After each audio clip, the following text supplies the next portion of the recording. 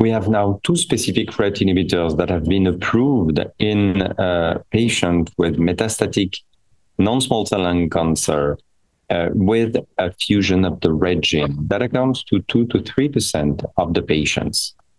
Two drugs are approved in the US and in Europe. The first one is Selpercatinib.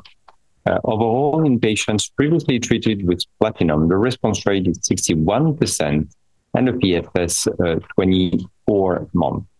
In chemotherapy naive patients, the response rate is 84% and the PFS 22 months. The second drug is Pralsetinib, where in a previously treated population, the response rate was 86% and the PFS 16.5 months.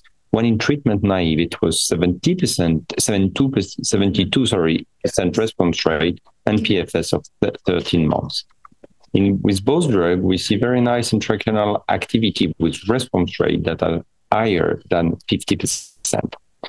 In terms of toxicity, we can say that both drugs eat RET, but they also eat VEGFR.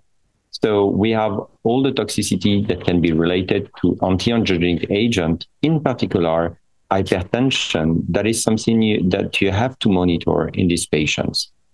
Liver toxicity with AZT increase, also something that is frequently reported, and asthenia.